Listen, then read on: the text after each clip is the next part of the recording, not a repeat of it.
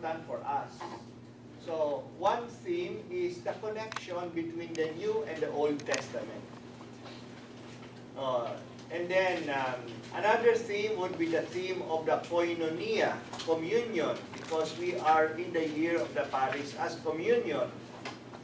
Another theme is the theme of compassion because of the AJ case, because of the death penalty, the compassion. And then the fourth is the theme of the environment. So all of these themes are scriptural, so coming from the Bible. But I would like that during this day, we will do something like this. I'll present to you the theme, and after presenting the theme, we can have some kind of discussion about your experiences about the theme and how we can bring this down more to our own people. So, to give the basic idea, biblical perspective about this theme, and then how this can be made more applicable to the people. Okay? So, I am using the PowerPoint presentation for all the themes. You may have a copy of the presentation, so you don't need to copy every slide. What is important is that you understand what the slide means, because you can have the copy with yourself, with you. Okay?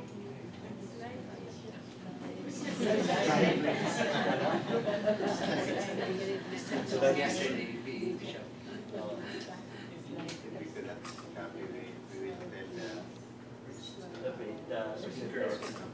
slide this. So they're still having the connection. Problema.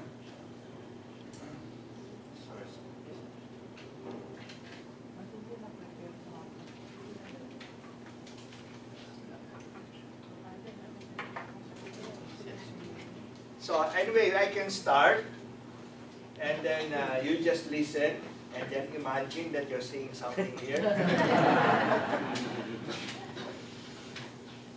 So the writings of the New Testament acknowledge that the Jewish scripture have a permanent value as divine revelation. When we speak about Jewish scripture in our Christian parlance, we speak about the Old Testament.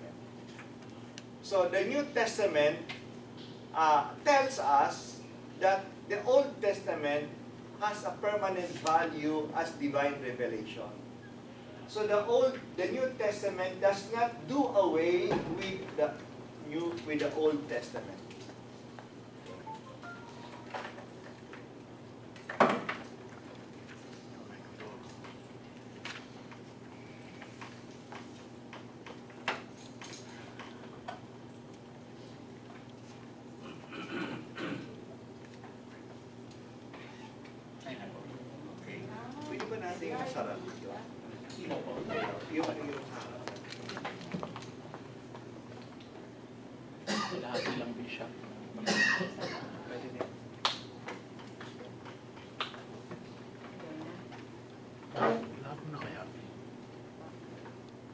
So, the Jewish scripture or the Old Testament has permanent value, positive outlook towards them.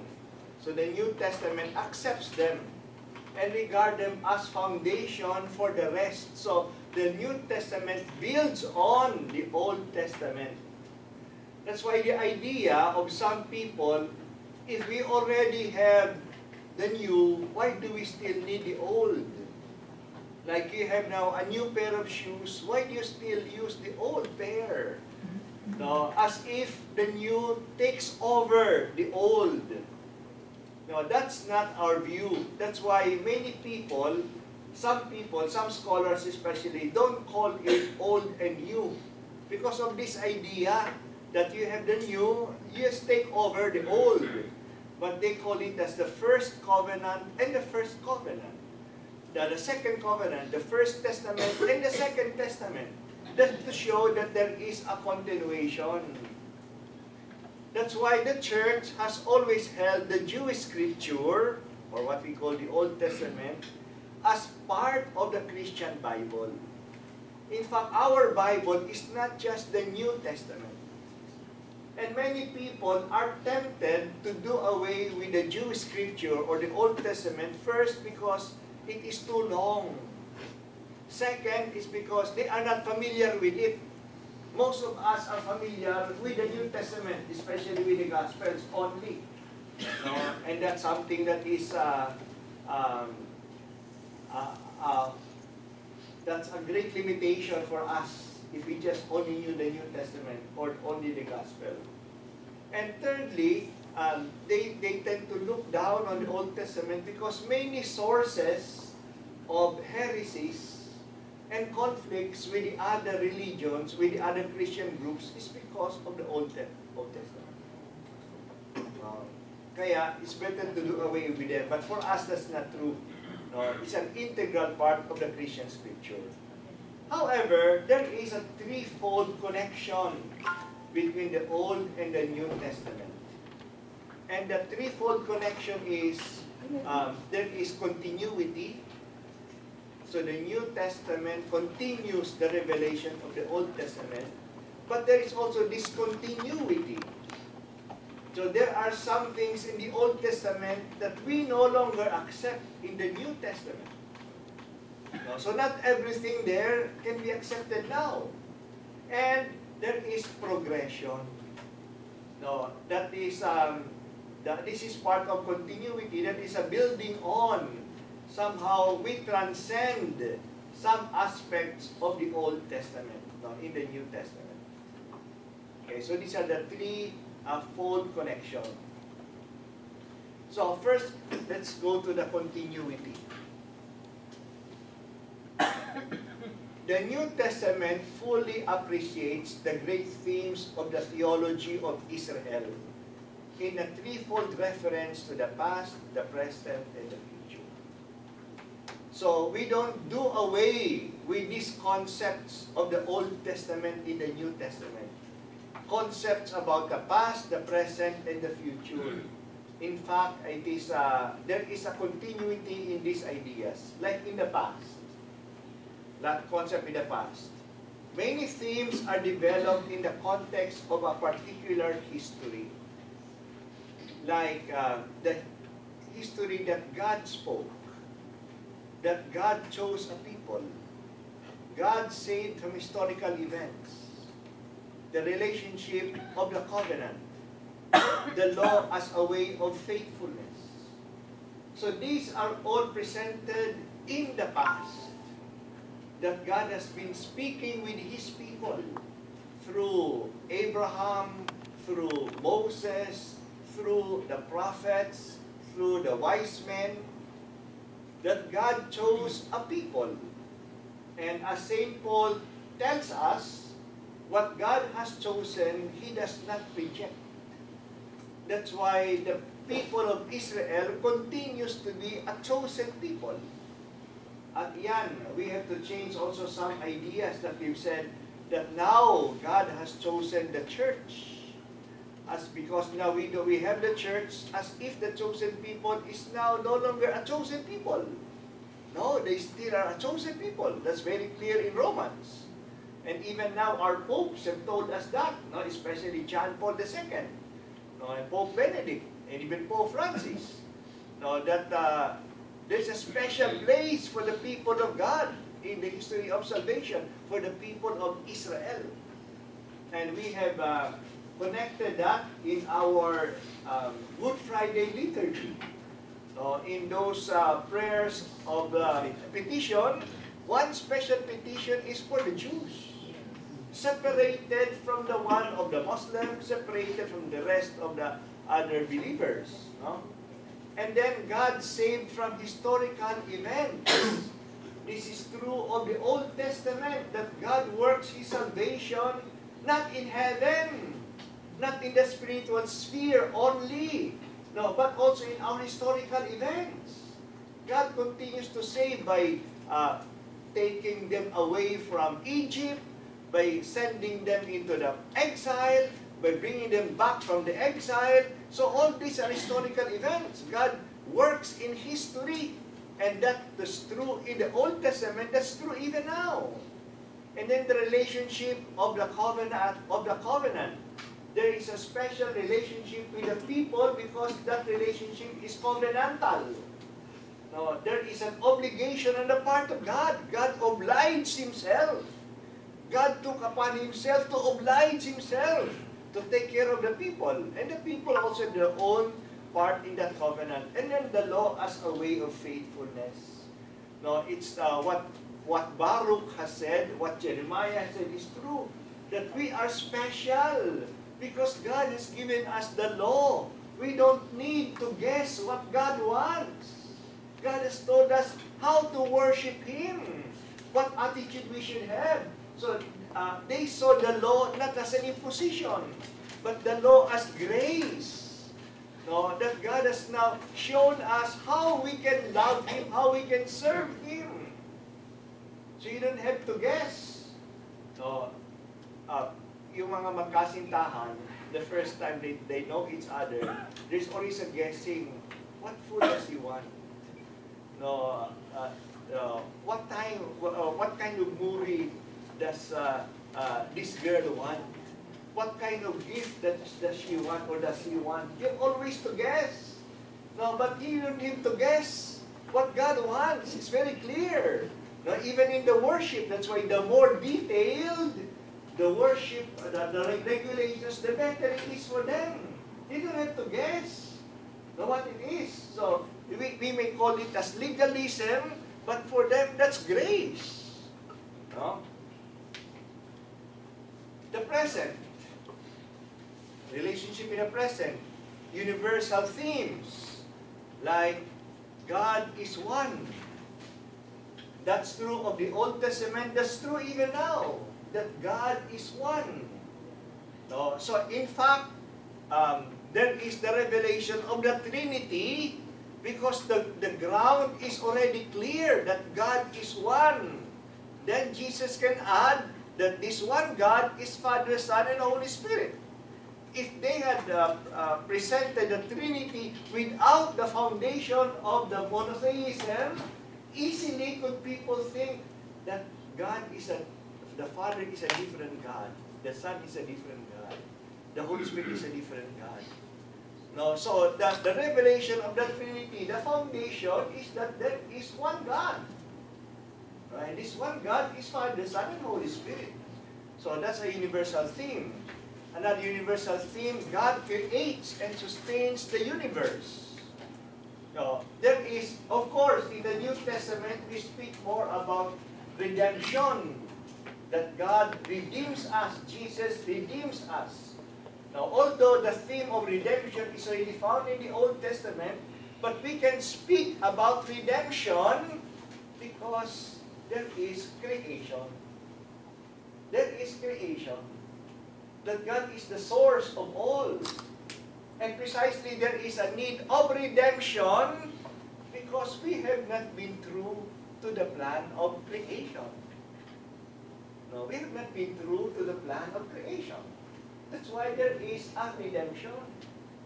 And because of this idea that God creates and sustains the universe, then Jesus could speak about the providence of God.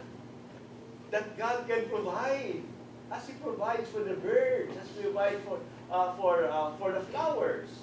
So He can say that you can trust God because God sustains the universe. This is also the reason why Jesus can say, as the Father works, I work. No, yes, there is the Sabbath rest. But even if God rested on the Sabbath day, God continues to work in sustaining what He has created. So even on the Sabbath, He works. That's why I work. Also give life on the Sabbath. So the firm basis of that is creation. Another firm basis is human beings are great and noble despite their wretchedness. This is again the basis of redemption. That's why Jesus has come to look for the lost. During this Sunday, we will have the Good Shepherd Sunday. And Jesus is the Good Shepherd because He looked for the lost. That's why He's able to forgive Because there is a nobility in each human person. It's a uniqueness. We cannot lump them all together as drug addicts, so wala nang pag-asa yan. No, as drug lords, so wala nang pag-asa yan. Each one is unique. But this basis of the uniqueness, the nobility of each one is based on the Old Testament concept of creation. That man has been created in the likeness of God. No? And precisely there is redemption because we have to restore him to that likeness. No? So there is this continuity between the two. No? So the New Testament concept of redemption is based on the Old Testament concept of creation. The future connection between the two. The promises of God which opens up to the future. So God is not only God who spoke, God who worked, but also is a God who promises. No? And we have so many promises of God in the Old Testament. But even in the New Testament, God continues to promise.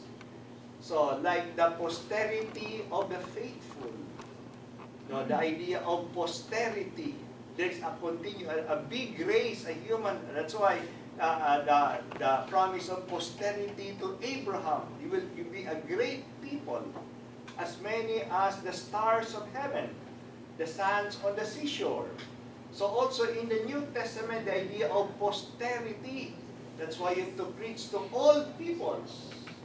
All peoples will be saved, not only a few. God wants everyone to be saved.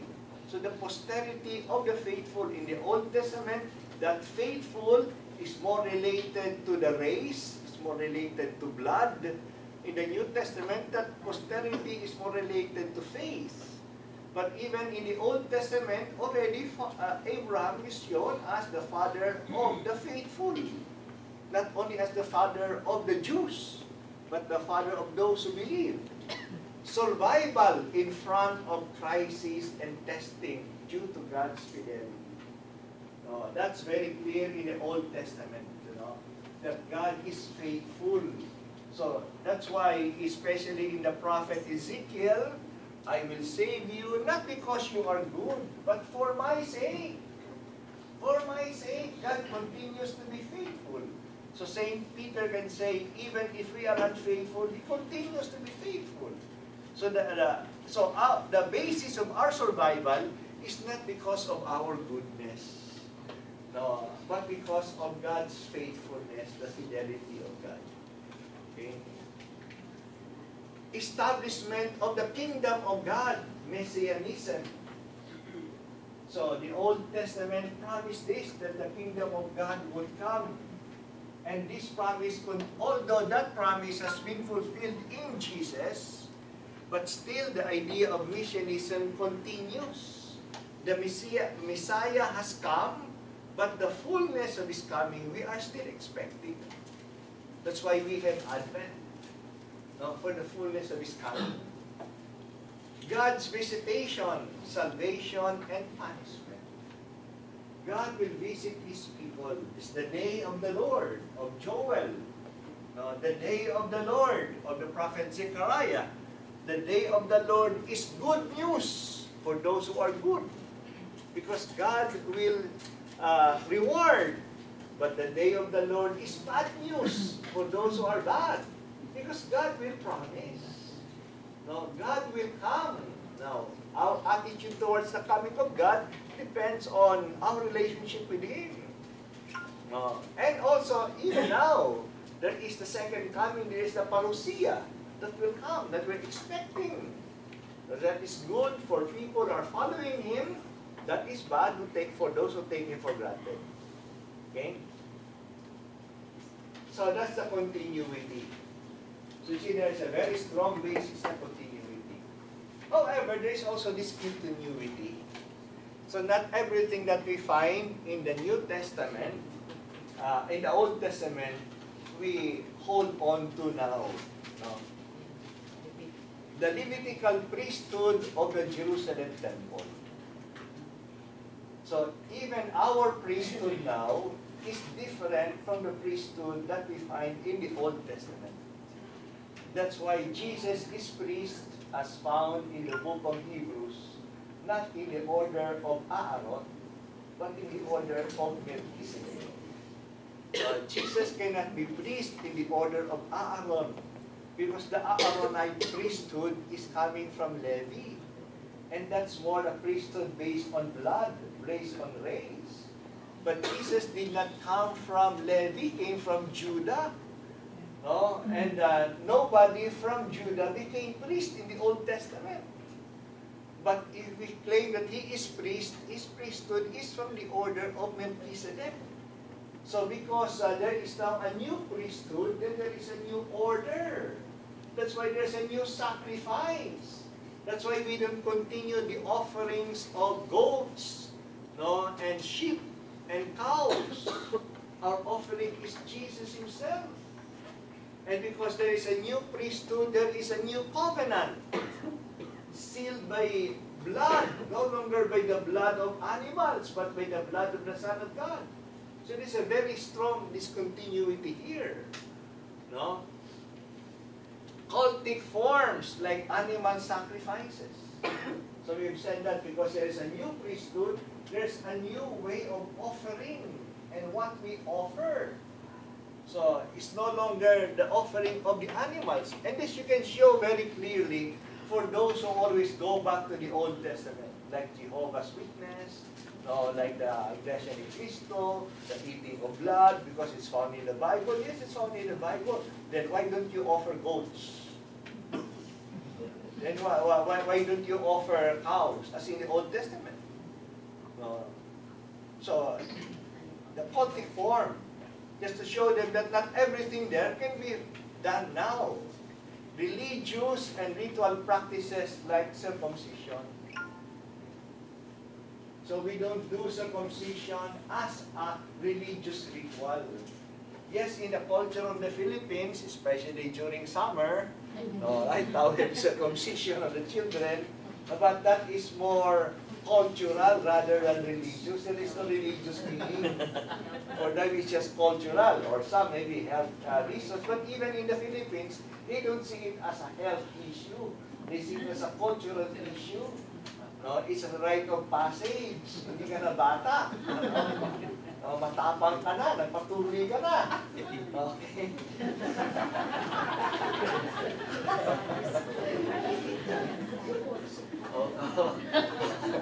Okay. But not only circumcision, there are also the rituals about the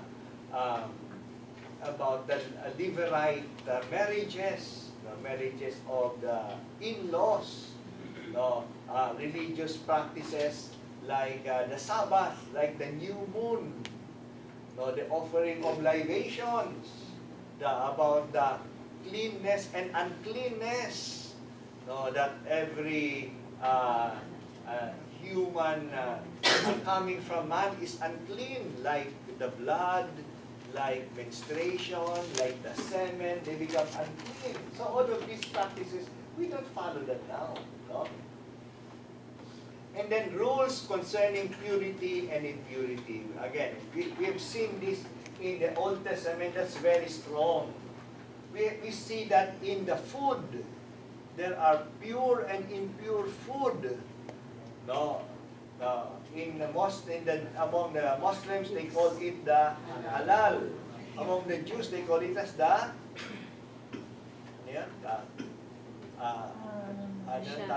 kosher. Kosher. As the kosher.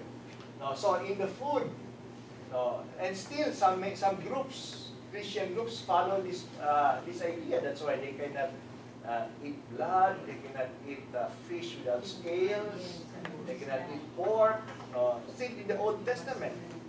But also the idea of purity and impurity is found in what you touch.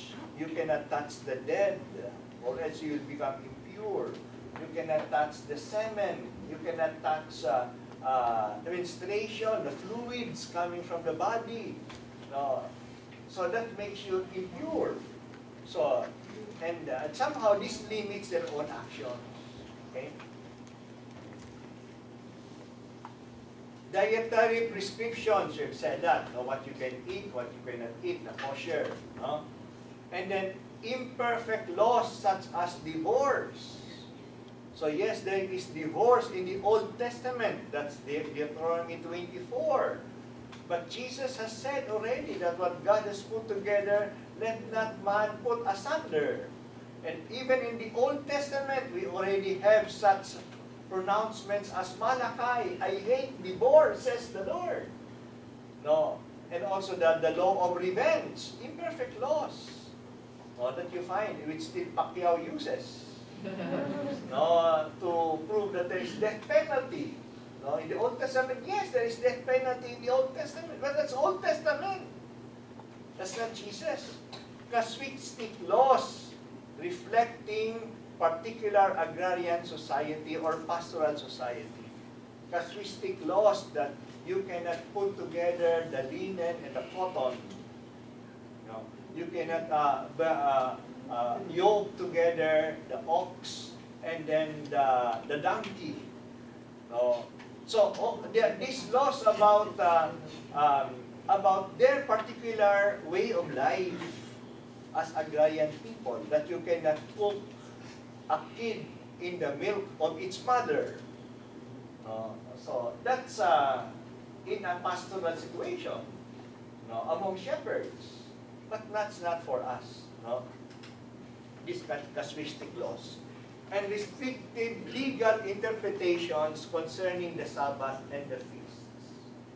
What you can do in the Sabbath, what you cannot do, you cannot carry anything, you cannot eat food at all. And Jesus was faulted here because they had to wash many things. No, you cannot even prepare food, you cannot even walk, you cannot carry anything. So during the Sabbath.